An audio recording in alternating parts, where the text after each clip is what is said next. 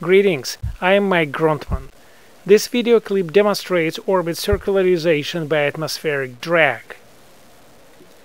More video clips illustrating other effects of interest to space mission design and to spacecraft design can be found at the website astronauticsnow.com. The simulations are performed using AGI's STK. This video clip demonstrates orbit circularization by atmospheric drag. The simulation covers 8 days. The red vector facing you is the vernal equinox vector. The Sun is on the left, illuminating the Earth. The yellow band on the surface is the equator. The initial orbit in our example is elliptical, with perigee altitude 140 km and apogee altitude 20,000 km. The color of the current orbit is red. The color of the initial orbit is white. The satellite experiences atmospheric drag while orbiting the Earth. The drag force is proportional to the atmospheric density and to square of the spacecraft velocity.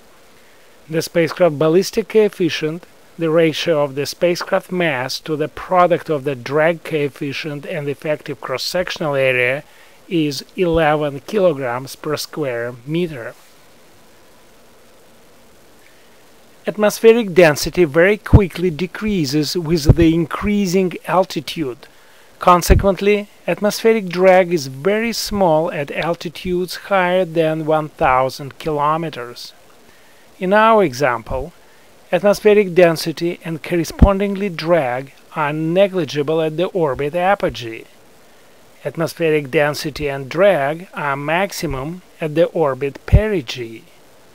We specially placed the spacecraft in the orbit with a low perigee to make the effect of atmospheric drag quickly visible in our simulations. Since drag is very small near apogee, the effect on orbit perigee is also very small. In contrast, the satellite loses significant velocity due to drag during the perigee passage. This causes the orbit apogee to lower. Therefore, the net effect of atmospheric drag on the elliptical orbit is its circularization.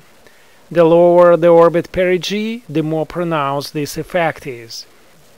Atmospheric density at a given altitude significantly depends on the level of solar activity. In our example, we assume the conditions corresponding to moderate solar activity with the F10.7 flux equal to 150. As you can see, after 8 days in orbit, the apogee lowered by 5,000 kilometers from a 20,000 kilometer altitude to a 15,000 kilometer altitude. More video clips illustrating other effects of interest to space mission design and to spacecraft design can be found at the website astronauticsnow.com. Thank you for watching. I am Mike Grontman.